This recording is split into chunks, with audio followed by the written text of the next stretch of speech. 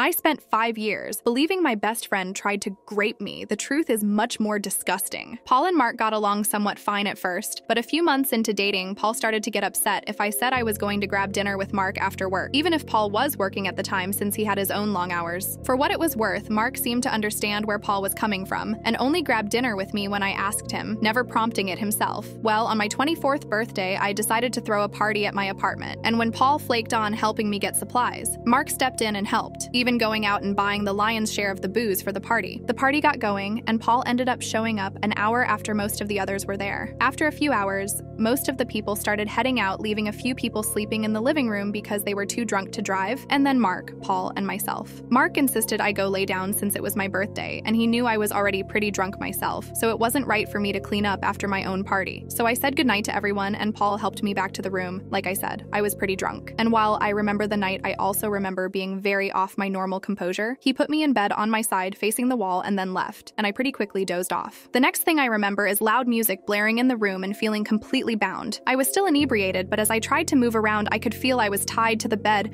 and could feel someone on top of me. I was laying on my stomach and there was a hand on the back of my head pushing it into the pillow, so I couldn't see anything, and I could feel someone stumbling to try and pull my pajamas down and shoving his hand up against me. Someone was pounding at the door until I heard a loud crack, and then Mark and Paul's voices arguing. The pressure pulled off my head and I could see the one of them pulling the other away. But in the darkness, I couldn't tell who was doing what, but there was a lot of screaming and crashing. A few minutes later, Paul comes back in the room and unties me from the bed and just holds me, telling me Mark had been trying to tie me and grape me. I wanted to file a police report, but Paul convinced me not to, since he had gotten there in time and nothing had happened, which I should have taken as a red flag, but I just didn't at the time because I was so relieved that I had been saved. I took a few days off from work, blocked Mark on all social media, but not before he texted me trying to tell me that Paul had been the one to attack me and that he was the one that saved me. I didn't believe him because it had been Paul that came in and untied me though, and if Paul had been trying, then why would he do that? Plus, we were dating and it just didn't make any sense to me, so I thought Mark had just snapped or something. I ended up quitting from the company before my time off ended because I had been starting to look at advancement in my career and moving on, so I just decided that was my sign and tried to run away from it all. Paul and I kept dating for about 6 months after that until I caught him cheating on me with a lady from his office. Maybe this should have been a bigger red flag to me too, but I had been trying to distance myself from what had happened. Then life just went on. I got comfortable in my new job, stayed away from getting too friendly with anyone from work, and have never had a close guy friend again. Occasionally, I'd see Mark at the grocery store or around town. Like I said, we had lived close to each other, and neither of us moved, and I never felt the need to since he kept his distance from me completely, and I thought I was mostly over what had happened half a decade ago, until I get a notification a few hours ago that Paul had messaged me. I thought that was odd because I had blocked him. He made a new account, but I opened the message up anyway because of curiosity. I don't want to share the whole message because there's a lot of personal details in it, so I'm going to just hit the important details. So according to him, Paul is an alcoholic and has been for years. Even back when we first started dating, he pretty much was always drinking something or looking for an excuse. He got fired from his job for showing up to work drunk and assaulting the receptionist by trying to force her kissing him in the front lobby at 9 a.m. He was in court-mandated AA, and as part of his recovery, he was trying to make amends with anyone he has wronged because of his habit. And finally, Mark never tried to grape me. It was him. He had been jealous of my friendship with Mark and saw an opportunity to get him out of the picture because of how gullible I was. I'm not going to lie. I threw up after reading the whole thing. He had so much detail behind all of it that I just felt sick to my stomach that he not only remembered everything from how he had secretly put ties on my bed before I even went to sleep once he saw how drunk I was getting, to how he beat the shit out of Mark and threatened to kill him if he went to the cops. I know it's not a healthy reaction, but I've been drinking a bit since all of that message hit my inbox trying to decide what to do. I know I need to call my therapist to talk about all of this, but my mind keeps going back to Mark and how betrayed he must have felt over it all. I even unblocked him on all my social media. He never blocked me, so his profiles popped back up pretty quickly, and I've been trying to decide if I should message him or not. I know logically that Paul should be the one messaging him as a part of his AA stuff, but I'm also pretty sure that Mark did block him since Paul mentioned not being able to find him on social media, but he also might not have remembered Mark's last name either, so it might be hard to find him. So I guess my question is, should I message Mark? What would I even say? Sorry I didn't believe you when you said you didn't try to grape me. Update a day later. I have texted my therapist and I'm waiting for a reply now. I'm hopeful she has some time this afternoon or tomorrow that I can speak with her, but my friend is staying with me until I can speak with her, just so that I don't have to be alone right now, and I can't say just how much I appreciate it. To those of you that have provided advice or shared your stories with me, thank you. Deeply from the bottom of my heart, thank you. Last night, when I received that message, I was thrown for such a loop that I didn't didn't know where to begin or how to unpack it all, given the time that had passed. Old wounds can be reopened so easily, and this one was a scar that didn't need much to make it pop. Second update 1 week later. I would like to start this off by first saying I haven't gone back to the wine, though I did super desperately want to yesterday. I haven't really been much of a drinker since that night 5 years ago and last week, when I learned the disgusting truth about Paul. To those of you hoping I would file a police report, I did. I spoke with my therapist at length the Monday following my post, and she was shocked but extremely helpful in helping me process everything, and she spent some time last, what should have been the end of our video appointment, looking up the statute of limitation laws in my state. There are none for these type of crimes. And while she warned me that my report might just be added to a pile of other charges Paul could possibly have against him, given that he was assigned court-mandated AA. All the same, I filed the report with screenshots of his messages to me printed and attached. I'm not sure what to expect from that, and at the end of the day, I hope he has an absolute shit life if it goes nowhere. Now, as for Mark, my therapist was insistent that I at the very least write him something, whether it be a letter to mail him or a message on Facebook. He never reached out to me after I unblocked him, but given what he thought I thought of him, I think it's understandable. She, like many of you, pointed out that while he knew he was innocent, the thought of someone believing him capable of something monstrous like that could have weighed on him for all this time. And even if his reception of my message wasn't ideal, he deserved at least the closure that this new turn of events could provide. I took a few days writing and rewriting a message in Notepad. I didn't want to accidentally hit send before I had the wording right, and each time I sat down to write it, I felt like I came up short, even though the message just got longer and longer. Again, I didn't think just saying, "Oh,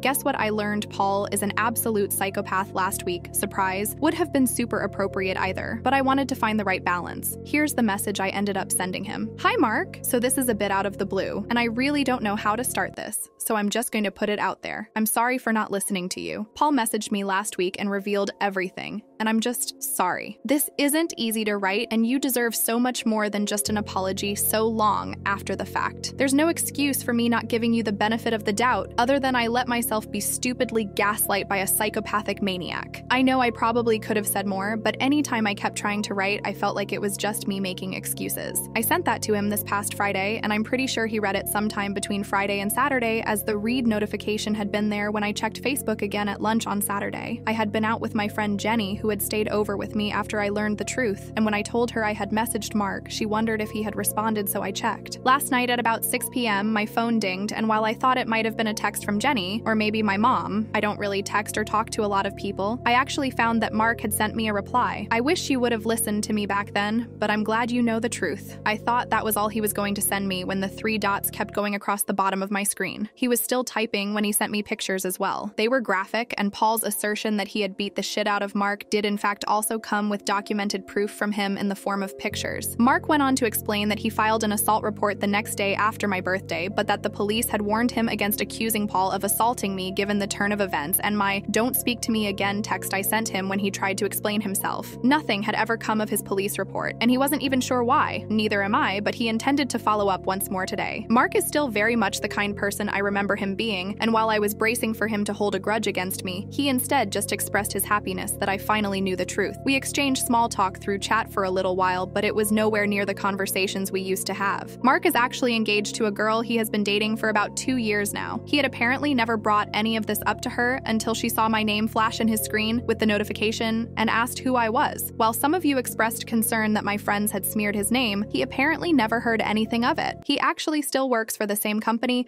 we had both been at just now in a copywriting role for the marketing team, so at the very least, the lack of a police report from me or making a scene at work worked out in his favor there. I asked if we could keep in touch, even if only with small talk, and he said that he thought that would be okay, though he was a lot busier than he was back then between work and planning his wedding. While I thought that was going to be the end of it, he messaged me a few hours ago to let me know he refiled his police report with the added messages I had sent him, and that if I'd be open to it, he'd like to meet for coffee with his fiancée in tow and a friend of mine if I felt more comfortable doing it that way. Not really sure if that's an entirely good idea, but I shot Jenny a text to see what she thinks and if she'd be open to coming with. She said it's ultimately up to me what I decide to do, and she'd be with me either way, so yeah, that's the update for those of you who have reached out and asked. Last update a year later. I haven't opened this throwaway account in close to a year and a half, and honestly, never expected to come back to it after I aired out learning about the gaslighting monster that had attacked my over half a decade ago. For anyone who wants more details, my profile has the posts logged, and I'm really not trying to reshare and rehash it as I have gotten more than enough of that out of my therapy appointments. The reason I'm posting is primarily out of joy. My attacker, Paul, had a slew of other court dates already when I had filed my case against him, and I had started to lose hope that anything was going to happen since I was reporting an incident from over 5 years ago. But the court system in my state was stupidly overbooked, and I just had to wait for things to take their natural course. Over the last few months, I started to get follow-up calls from an investigator that was apparently going over the details of Paul's case. He was already facing some time in prison over a different assault charge. His time in AA had proven not to be effective even with trying to make amends, and the prosecutor was looking to add my report of assault to an overall criminal case against him, but it would require me to submit either a document to be provided as testimony or to act as an in-person witness. Though I had received Paul's message, I hadn't interacted or seen him in person for well over 4 years, and my therapist suggested I might get some closure over testifying against him in court. This finally happened last week. It was hard, and I won't lie. I cried while I was on the stand, but it felt good. The years hadn't been kind to Paul, and while he certainly looked remorseful sitting in the courtroom, I could give 2 fucks about how this was going to affect him. I left after that and found out just this morning that between his various cases, he's going to prison. I'm not sure how long, but I also know he is being added to the offender database, which is another win as far as I'm concerned. Other than that, life has been going pretty well. I've decided to throw myself into some new hobbies, another suggestion by my therapist, and have overall tried to just become the best version of myself as possible. My old friend Mark, who had taken the blame for Paul's actions for so long, got married in the middle of last year, and while he and his fiancée had offered me an invitation, I didn't feel like it was my place to attend. We hadn't been in contact for so long, and I didn't want to have anyone asking me questions on why I was there, when I didn't really have any other friends attending the event. We message every so often, but he's got his own life, and it's not my place to intrude on that. I'm just happy that Paul's bullshit never got to derail his life in any huge way outside of the obvious. I'll probably never have reason to log back onto this account again, and really only did it today because I was just so overjoyed in hearing the results that it reminded me I had vented to you all so long ago now. To everyone who has reached out to check in on me, thank you. I appreciate each and every one of you.